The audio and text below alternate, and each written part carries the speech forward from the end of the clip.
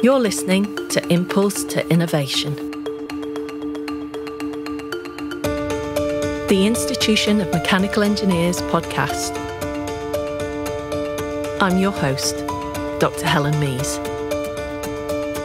As a global community of mechanical engineers with over 120,000 members in 140 countries, the Institution of Mechanical Engineers has been at the heart of the engineering profession since 1847.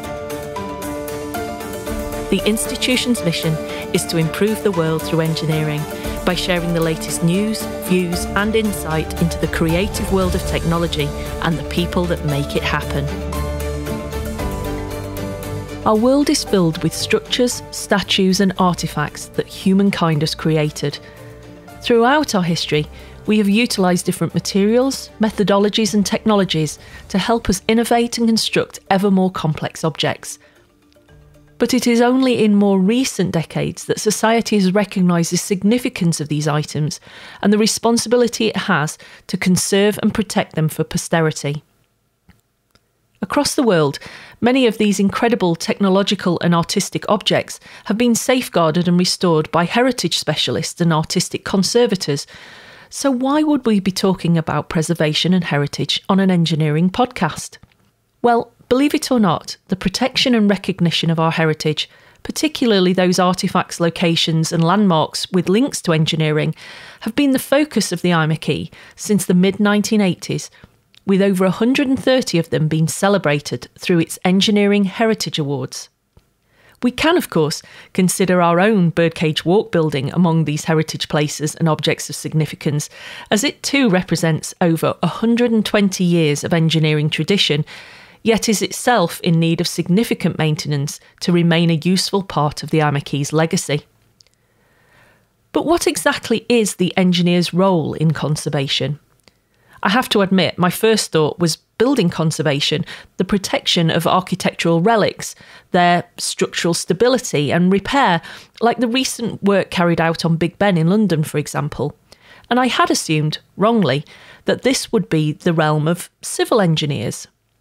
But as it turns out, conservation engineering is a diverse, multidisciplinary profession, drawing not just on the technical skills of the engineer, but on their creative and innovative talents to understand and protect all manner of objects, from artworks to engines.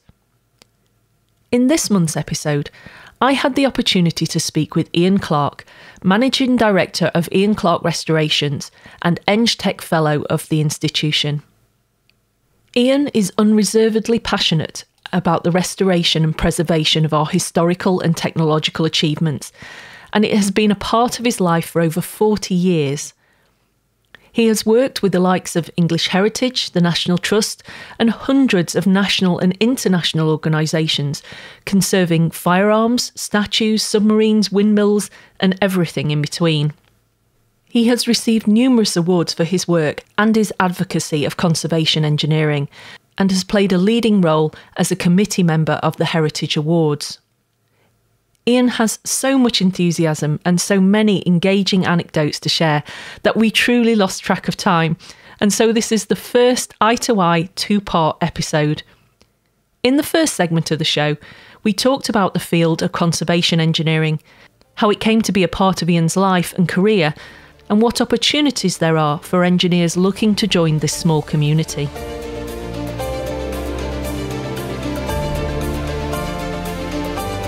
Ian, thank you for joining me today. I started today's podcast by describing briefly what conservation engineering is all about, but I'm no expert. So could you tell our listeners a little bit more about what a conservation engineer is and why conserving our industrial heritage is so important? Thank you, Helen. Yeah, I'd like to start with really contextualising that question, which is conservation engineer, I guess, is a term that maybe me and a few other people have sort of started to use in recent years. It's not a term that's widely used or actually accepted, which is quite strange.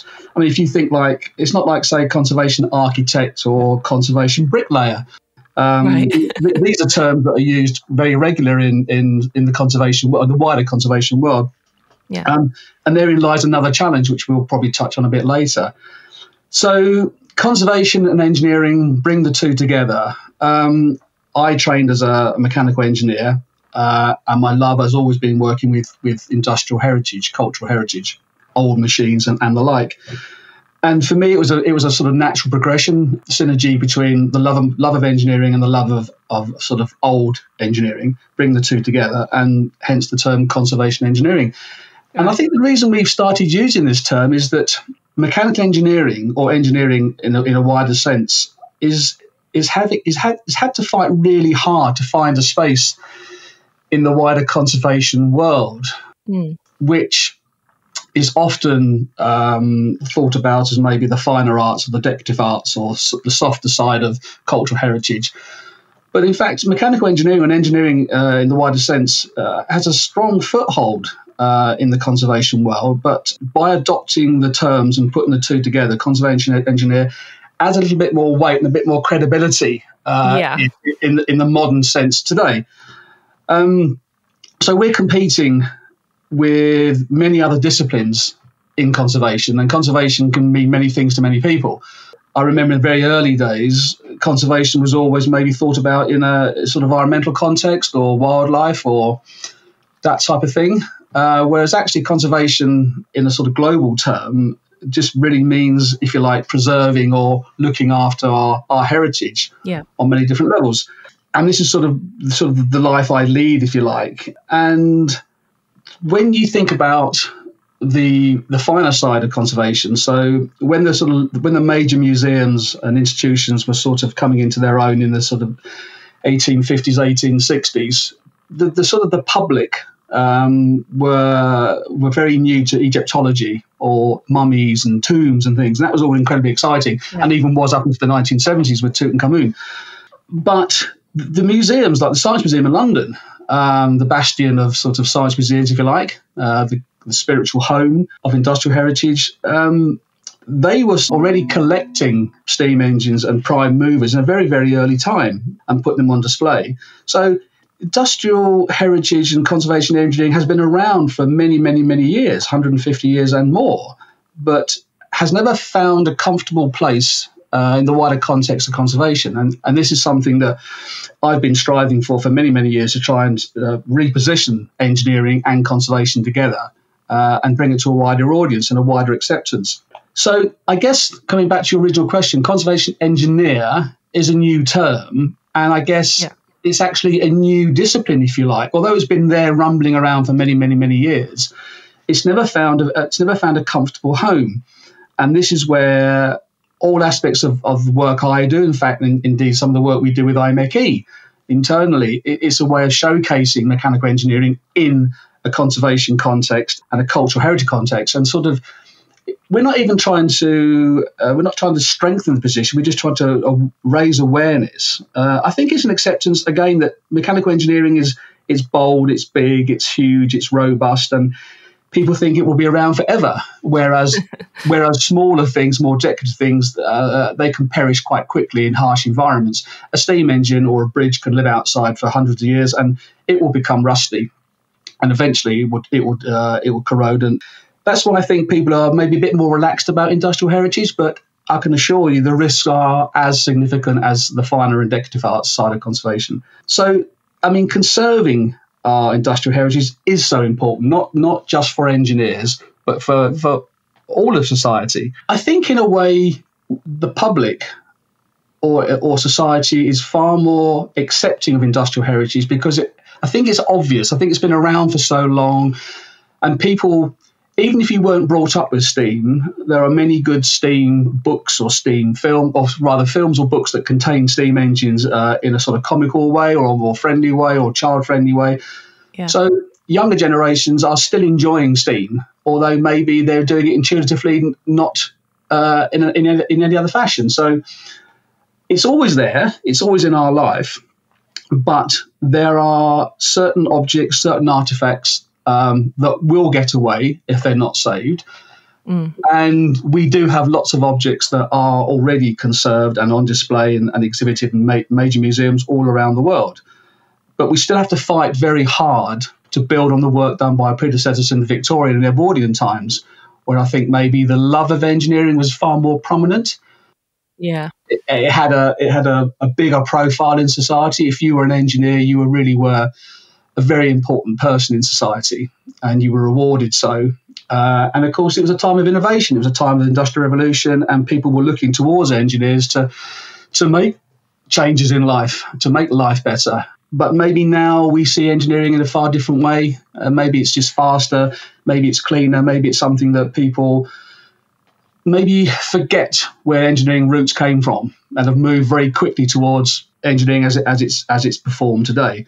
But there's still a place, and there's still very much a place for conservation engineers in society and to contribute to the conservation of our cultural heritage. Yeah, I think you're right with what you just said at the end there, Ian, that the nature of engineering, it's become so accepted that technology is just there and we accept it, that back in those early Victorian days where that technology was really radically new, there was a different perspective to it, wasn't there? And now we need to communicate, I suppose, to society how valuable those examples of industry and art and so on are, and how they need to be protected and conserved for future generations to appreciate them.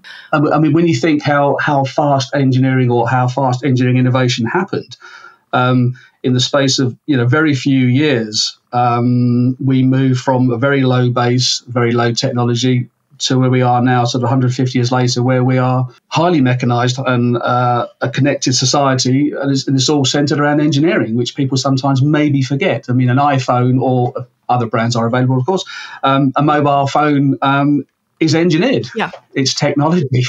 It might be a device for all sorts of media and all sorts of entertainment, but primarily it's an engineering device. Yeah. And engineers make them and design them. True.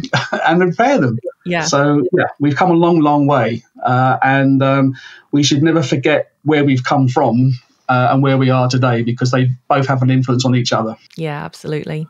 Now, your journey into this field has been quite a family affair, hasn't it, Ian? It was your father's engineering journey that got you started in this, wasn't it? It was indeed. In fact, I come from a very long lineage of, a mixture really of engineers, construction and seafaring. Right. And in fact, that's really encapsulated what I do as well, because they are the three areas that I sort of move and operate in. So mechanical engineering, architectural and maritime. Right. Yeah, so my father rose to become chief engineer for the Royal Mail Line in the Merchant Navy. And my grandfather was on paddle steamers all his life, and before that as well. And then my great-grandfathers, and before that, they were barge captains and barge owners, and they were moving goods up and down local coastal waters and up riverways through Sussex and Kent. And quite interesting, actually, the other day we just realised that I had one side of the family who was a master bricklayer, and he was building the Balkan Viaduct on the London-Brighton railway line. Okay. And my other grandfather at the time was barging bricks up from Newhaven Harbour up the Sussex Ouse to Balcombe, so my other grandfather could lay bricks, which I thought was kind of cool. Nice connection. But yeah, so when my father left the Navy, he became what was generically known there as an engineering surveyor. So he was working for an insurance company, and his primary job really was inspection of pressure vessels. So he was a border inspector, if you like, and he was looking at everything from sort of air compressors and into the latter days nuclear power stations and everything in between. So as a very young boy, Saturday for me was going to work, and we were going to sort of steel mills or going to collieries or textile mills, and we were crawling through Lancashire boilers and economizers and all sorts of stuff and seeing steam engines. And so I guess for me it was sort of already in my DNA, but it certainly ignited my passion for engineering. And although I didn't know it at the time, I think probably the pull was much bigger, much greater than I actually thought about when I was a teenager. My first ride on a steamroller was in the very early 60s. And luckily enough, I had a fantastic break, because in the sort of early 70s, many steam-orientated projects were starting. And these were sort of the preservation of large pumping stations and indeed steam engines right across the country. It was sort of, that was the pioneer movement, late 50s into the early 60s. Everybody was moving towards preserve railways or preserve ships or preserve planes. And it goes back to what we were talking about earlier on. I mean, people just loved. They didn't want that era of engineering to disappear. They had a passion for it, and they wanted to preserve it. And I was lucky to be on the coattails of that. And a gentleman called Dr. Jonathan Minns, who became my life mentor, and only lost him a few years ago.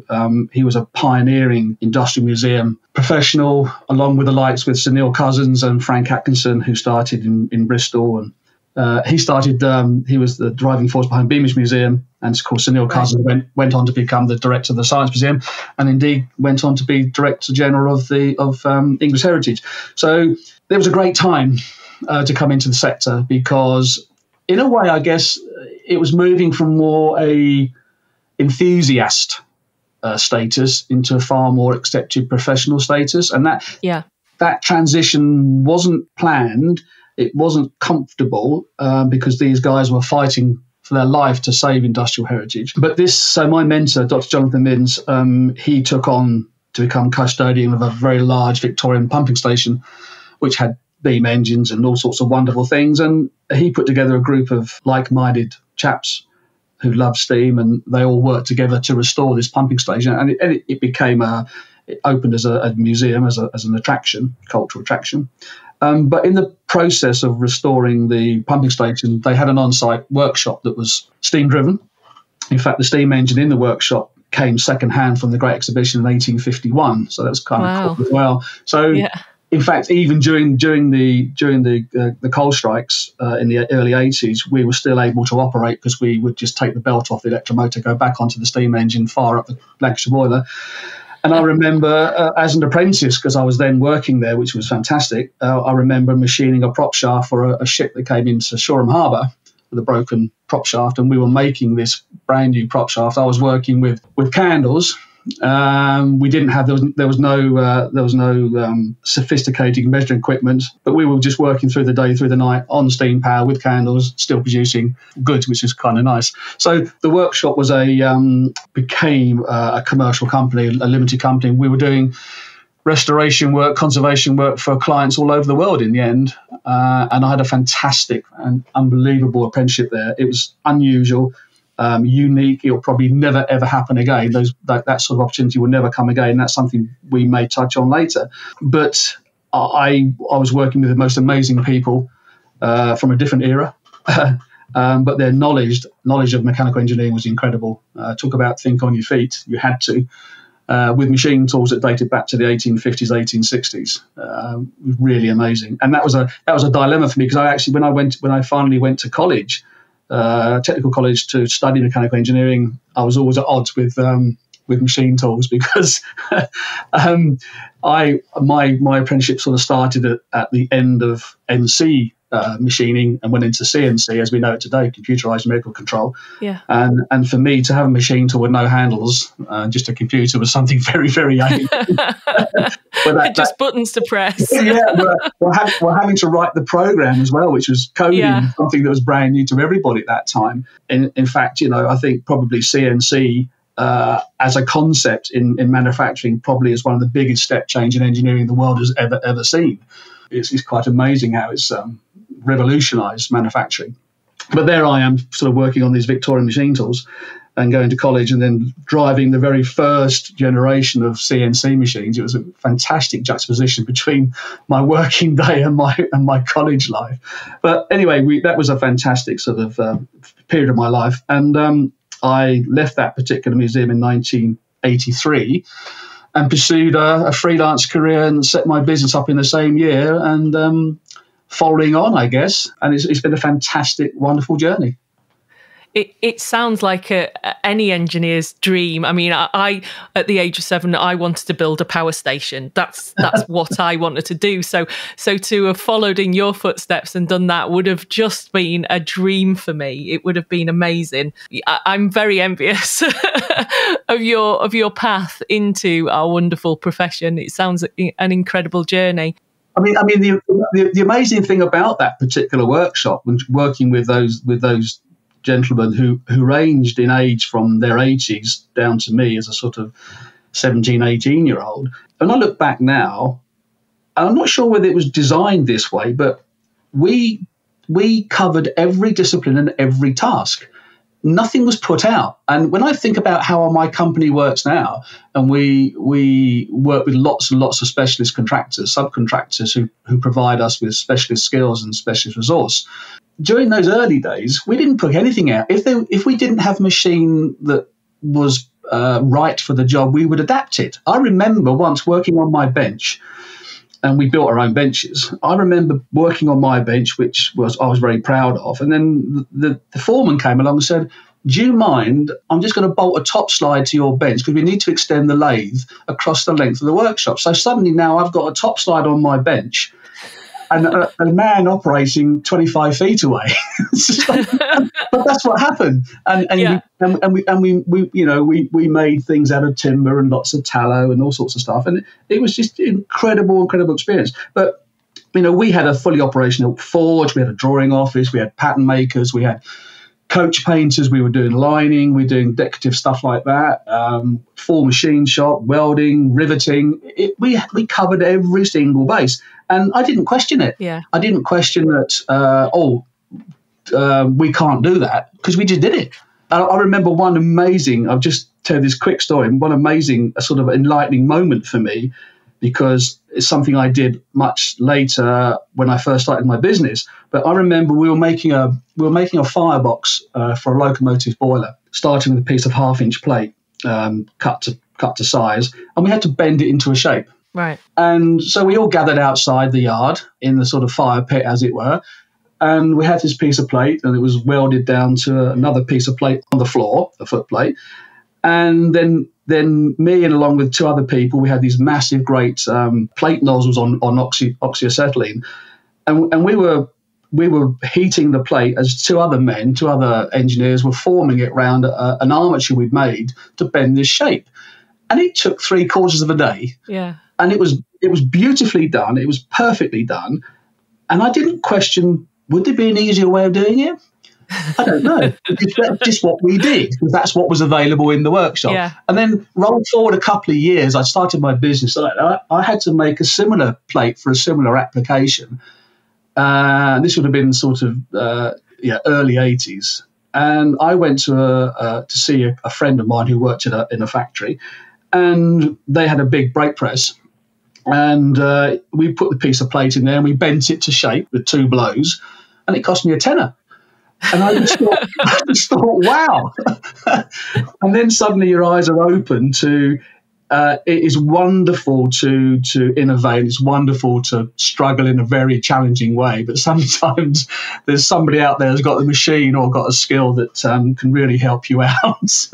Well, we forget sometimes as engineers, don't we, that actually we're making the technology to help us make the technology.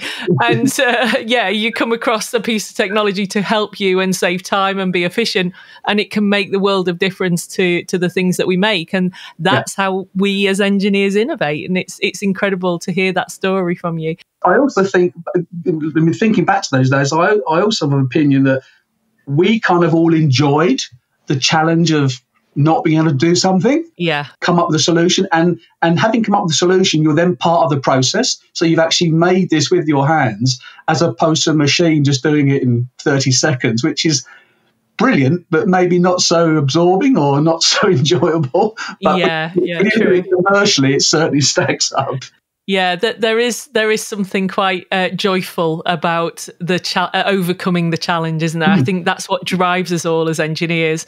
Having worked in this field for over 40 years, and you've obviously learnt as much from your formal engineering education as you have from, quite rightly, your hands-on experience, as you've just been talking about. But conservation engineering is not a qualification that I've heard of. So how does a young engineer, or even someone looking to move into this field, get into it and go about, getting involved? Brilliant question, and a significant challenge, and one that really needs addressing quite urgently. This is an area that's very, I'm very passionate about and very concerned about. Yes, you're quite right. you haven't heard of it, and you're in the engineering community, and there are probably many engineers out there listening who also haven't heard about conservation engineering. And as I alluded to earlier on, it is a fairly new term that hasn't really been, well, it hasn't been adopted officially at all. Getting a conservation engineering qualification, currently, that's not possible. It doesn't exist. Right. And therein lies the bigger question, the bigger challenge. So if we just quickly, broadly look at the wider conservation community and all those interconnected disciplines that lay within, if you were coming from, let's just say for argument's sake, an art background, or say from an archaeology background, which you have read at university, and that's where your passion lays, and you want to break into museum or conservation, let's leave it loosely in those terms. There are many, many, many accredited courses around the country, and in fact across the globe, where you can apply for an additional degree or additional qualification specifically in that discipline. So if you want to go and maybe learn about textile conservation, there are courses that you can apply to. If you want to go to paper conservation, you can do that. Decorative fine arts, they're all pretty well covered. There are some courses that will look at conservation in very broad terms and give you a very broad understanding of what the challenges are, and they will touch on metalwork. They'll touch on things like silver smithing. They'll maybe look at sword making, maybe look at blacksmithing, maybe look at horology. Right. So metal in that context. So it's metals in fine art form or in smaller forms. If you want to look at, if you're maybe an engineer that's just qualified and are very passionate about moving into conservation or into cultural heritage, the world I live in, there are no opportunities whatsoever. And that's the depressing fact. Wow. And why that is, I've been searching all my career, because this is the conversation I was having 45 years ago as an apprentice. And I was absolutely amazed that no one is addressing this. And it's something that, as a society, we either embrace, or if we decide that there's no appetite, no need to train what is essentially going to be a specific discipline, a conservation engineer. So an engineer to move into conservation, if we decide that's not something we want to do, then that's a decision society will make. And that's a discussion and debate I've been having for many, many years, and very much so in the last 10, 15 years, 20 years. And we've touched on this within IMechE and the work we do, which I think we're going to talk about later on, the IMechE Heritage Committee. There is an awareness that there are fewer and fewer people that are able to undertake what is required of the future for conservation engineering or industrial heritage. If we think back to its origins, so let's think back to, again, the mid-50s, late 50s, early 60s, when you had predominantly men, ably supported by their partners and wives. They were doing a daytime job which might involve manufacturing, engineering, could be railways, could be all sorts of things. But collectively, they all had a love and a passion for engineering, as it was, certainly in transport, was moving afoot very fast, moving towards other types of motive power. So these people decided, we want to save our railway, we want to save our tram, we want to save our bus, whatever it is. And they got together as groups of enthusiasts to save this type of cultural heritage, industrial heritage. And it was done mostly by enthusiasts, and by default, or for whatever reason, the love of these preserved sites grew and grew and grew and became part of the fabric of this society, and it is still today. But the pioneers, the people who drove that dream, drove that vision, are now coming to an end of their working life, and some have passed and some are retired and finding it hard to have the same energy and same input as they did 20, 30, 40 years ago. So we cannot, as we have been doing for the last 50, 60 years, we cannot continue to expect that generation to underpin the future of industrial heritage and conservation. It's not going to happen. There are certain sectors like the railways who are so good, are so proactive of training future generations. And in fact, some Heritage Lottery funded bursaries have been given to people such as the Bluebell Railway, so they can extend their training opportunities, which is, it's a fantastic thing to see. Yeah. But we need it to be rolled out on a far wider scale. And we need to roll it into areas that so far we have neglected to do so, because the industrial heritage sector is quite fragmented. So this is not a criticism, it's an observation. The preserved railways are very, very good at looking after themselves. Yeah. And why wouldn't they? People working with aircraft, people working with ships, people working with motorbikes, trams, buses, they all are good at looking after themselves, and they do a fantastic job. But all those different disciplines and sectors need to be brought together, because collectively a stronger voice. We need to drive this message through. But so going back to your original question, I don't think we need to inspire the next generation. I think we need to help the next generation. We need to create learning opportunities for the next generation. That's where we're lacking at the moment. I mean, as I explained earlier, my opportunity will never ever come again. It's a distant past, and it was just, I happened to be in the right place at the right time, and at that time you could, like I did, you could find an opportunity there because they existed, and all those opportunities were being driven by people who were really passionate about what we're talking about through this interview. Those people are still around, people with passion like myself and other like-minded people like yourself. Yeah. There is an enthusiasm, a passion for industrial heritage. But what we don't have at this moment in time is any codified opportunities for learning, any accredited courses for learning. And that's something that I think we should collectively drive towards together to try and sort out a solution. I mean, I'm a great believer that this is in support of engineers. I think I could personally take an engineer of any standing and infuse them and train them to become a good industrial conservator or conservation engineer. I think it would be really difficult to take, let's say, a well-rounded, well-trained conservator and teach them to be an engineer. Yeah. Because I think you have to be an engineer first to be an engineering conservator or conservation engineer. And if I give you a very, very quick example, something that I've always thought about for many, many years, I've often given talks where I would give a situation where if I walk into an art gallery and I see a professional conservator cleaning, restoring a painting, an easel painting, and I engage in conversation and sort of ask what they're doing, and they're explaining that they're carrying out some cleaning works, investigation works, some retouching works, whatever that work might be. And I sort of say, well, can you explain to me a little bit about what you're doing and a little bit about your background? And if they start to explain to me about their background and their love of art and this particular artist or this particular period, they can tell me maybe about how the picture was painted, what time of year it was painted, what time of day it was painted, the pigments, all that sort of stuff, even down to the design of the frame. And they come back and they tell me all that. I would be really impressed and also actually very happy that someone of that experience and passion is responsible for conserving, looking after, preserving art heritage.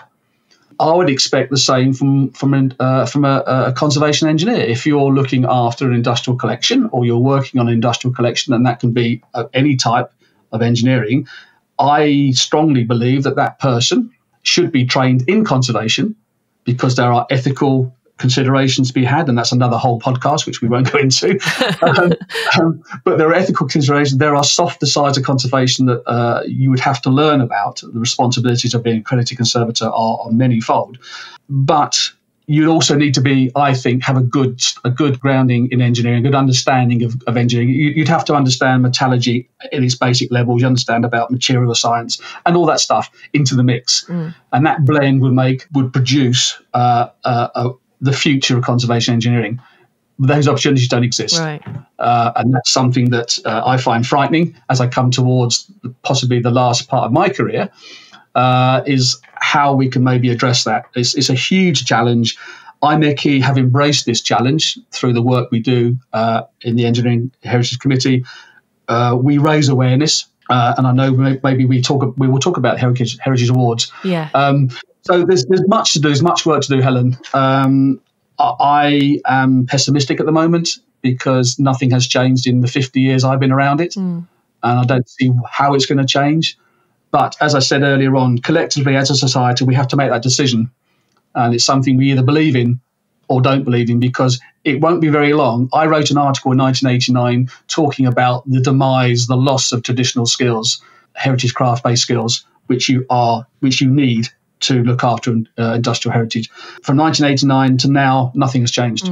It's only got worse. And there are fewer people doing this type of work. There are many people doing fantastic work in all areas of industrial heritage, but even for them, for them, collectively, there's nowhere where they can go and codify their knowledge and skills and accreditation and come out with a qualification. So to answer your question, Helen, you haven't heard of it because it doesn't exist. Yeah. It only exists in our operation and what we do. It doesn't exist as a qualification, and that's something that has to change. Yeah, that makes me feel very sad, actually, in some respects, that society is reliant on us in performing this particular task, and yet there is no driver to create more people, more engineers to do this task. I hope maybe there are people internationally listening to our show today that will pick up on that, and hopefully we will get some feedback from our listeners. But I would encourage any academics who are in this kind of field to really push for this qualification, these kind of recognised standards for this kind of work, because it is so vitally important. Certainly to me, I grew up visiting Christ's Tramway Museum, and being taken to airports by my dad to just point and look at planes. Yeah. And all of these things, like the Vulcan bomber, for example, absolutely, are all vitally important to our heritage and culture, and we need those engineers to be able to preserve them. So I'm right behind you, Ian, with I will carry a flag for you. Can I just add, Helen, this is not a UK challenge. This is a global challenge. Yes, indeed. To make that point, IMechE has got huge reach. Yeah. But yeah, it's a global problem, and I don't understand why it's become a global problem. I really don't. And it's a massive challenge. But why can't we here in the UK? Why can't we be the pioneers? Why can't we be the flag bearers for what could become a brand new, really exciting, modern approach to engineering, but also looking after a cultural heritage? It could be a fantastic opportunity for a whole group of people. Yeah. And I'm gonna name a few. I mean, IMechE could very happily, and we have been proactive about this. We would join together with the big stakeholders: English Heritage, Historic England, National Trust, and the government. Much has been said in the government, but we're still at a stalemate. So something has to change. Yeah. Well, let's keep our fingers crossed for that. Now, I think most people who are listening to this show, and you've alluded to it a little bit, but most people will assume that conservation is purely about buildings and architecture. That's kind of what we assume when it comes to kind of big structures. But you are involved in far more than that, aren't you? You've conserved everything from ships to decorative art and even models. And in fact, you've been responsible for the restoration of several of the models in the IMechE's collection. So how do you go about applying your vast engineering knowledge and skills to these incredibly different objects? Really, when you look at what I deal with and what we work with as a company, so we work in three main areas. So mechanical engineering, and that's huge, through to architectural, through to maritime. Most things we work on are metals. Yeah. Most things we work on have been manufactured or produced. Not everything we work on dates from 1850. Some of it dates from a couple of months ago. And there lies in another problem. So, but another challenge, I should say. We don't have problems, we have challenges. So when I think back to my basic core understanding of engineering, must be a bit like doing your basic training in the military. It sets the foundations to further your career, to become a better person, become a better example of yourself in your chosen career. So sometimes I kick myself because I am given the responsibility to work on things that are iconic. They are the last remaining. They are the most important, made by the most important engineer, owned by the most important person. They're the biggest, they're the smallest. From nanotechnology, I worked on the oldest Christmas pudding given in the military, surviving. It happened to be in a metal tin. It's on display at the National Museum of the Royal Navy. It's the oldest Christmas pudding in existence. I didn't conserve the pudding, but I certainly conserved the tin that it sits in. So it's from the sublime to ridiculous, to World War II submarines, to World War I submarines, to aerospace, as you say, decorative art, architecture, all sorts of stuff. The challenges are pretty similar, whereby there's a physical problem which requires a physical solution. And as engineers, we're programmed to find solutions. We're programmed to think outside the box. I don't like the term, but we are trained to be innovative and to find solutions that maybe aren't there. And I think, for me personally, I can't speak for other conservators working in other disciplines, but I think when I'm working with an industrial artifact, an object, it's my understanding, it's my empathy with the subject, empathy with the object that gets me through. I connect. I have a connection with the object, whether it be a steam engine, a bridge, a submarine, a rivet, a bolt, whatever it is. For me, it's familiar. It has its place. It fits in the bigger picture of engineering. And things are put together, things are engineered, they're held together with all sorts of methods. They all work in different ways, but similar, all sort of very similar. The principles underpin what we do. Yeah. So as an engineer, I'm comfortable applying my trade in conservation. And that's where we need to get to with the next generation we talked about just now. So, yes, I think all of us as engineers, you may have learned something 30, 40, 50 years ago. You might have learned something 3 weeks ago. It holds you in good stead. So if I'm working on a Henry Moore sculpture, it was cast in a foundry. Yeah. We understand founding techniques. I mean, I've learned in the last couple of years, pattern making, foundry techniques have changed out of all recognition. 3D printing has changed pattern making forever.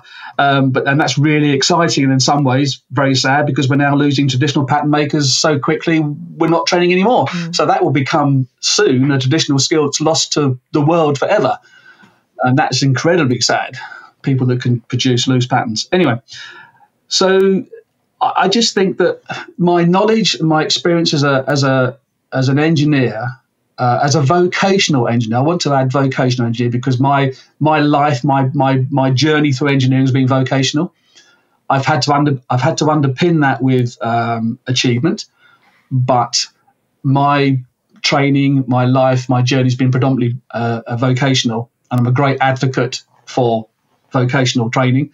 That's why I'm so proud to be one of the first engineering technician qualifications at recipients at IMechE, and I think I may have been the first fellow, which was for me incredible to think. I'm so proud that I managed to achieve fellowship at IMechE, something I never thought I'd ever achieve. So I'm very proud about that.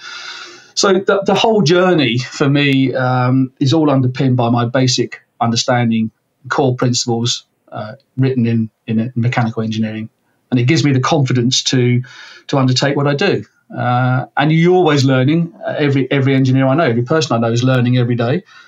Things change, how we relate to objects, how we interpret objects, how we display objects. It changes.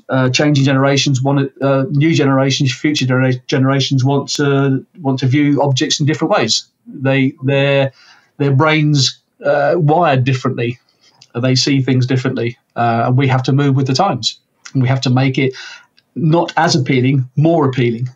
We have to keep inspiring young people through engineering to become engineers. Yeah. Because that's the future on all levels of engineering, not just conservation engineering. I think you're right. I think the underpinning theories of what engineering is about, we all learn those. That's the nature of what we do as a profession. But it's how we then take that underpinning and apply it, isn't it? And in your case, whether it's a ship, whether it's a very small model, that the underpinning engineering principles are the same, and we draw on our knowledge or experiences or things like that to help us then get through dealing with that specific object. But it's the nature of who we are as engineers, I think, that underpins what we do. I mean, one of the biggest challenges, Helen, is over and above finding and aspiring and giving opportunities to the next generation of conservation engineers. That's challenging enough. But predominantly in my working life day to day, whether it be working on a steam locomotive in the Middle East, or whether it be working on a textile mill, whether it be working on bronze sculpture, I'm working with materials and material science that's well known and it's well documented, well referenced.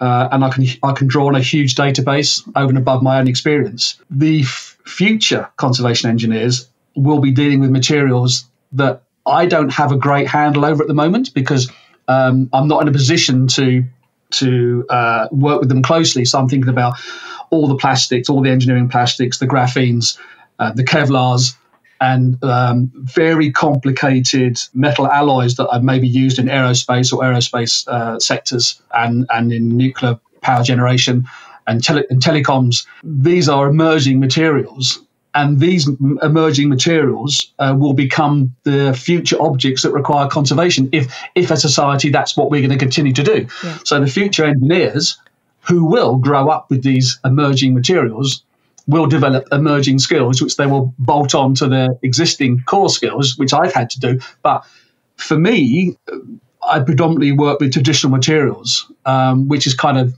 makes life a little bit easier because we understand what we're doing. We understand not only what materials are made of and how they react in certain environmental conditions, we know what they might do over a given time. If we're looking at a piece of cast iron, a piece of wrought iron from the 1850s or even earlier, 1770s, 1780s, we know how it's going to behave because we keep digging it up still. The Staffordshire hoard, it's wonderful, ornate, and it's decorative metals, but it's Anglo-Saxon. But we know the core materials, coppers, bronze, copper alloys, and we know how they can react in the ground. But how we're going to have to build that database, that knowledge, continuing knowledge for emerging materials, and apply that to conservation, which will be in itself a really exciting challenge. I mean, at the moment, we have lots of great people now working with plastics because in the 1950s, 1960s, there was a great move towards plastic furniture, plastic jewelry. So people working in that discipline of conservation, they are having to learn about how plastics degrade, UV degradation and the such like. So, the world of conservation science, conservation in the wider aspect is really fascinating, and it's a subject that engineers could immerse themselves in and get really quite excited about, given the opportunity.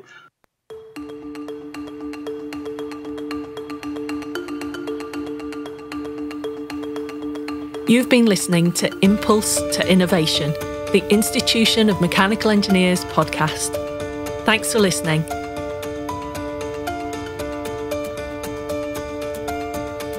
We'd love to hear from you, so if you'd like to share any news or any feedback with us, then please email us, podcast@imeche.org.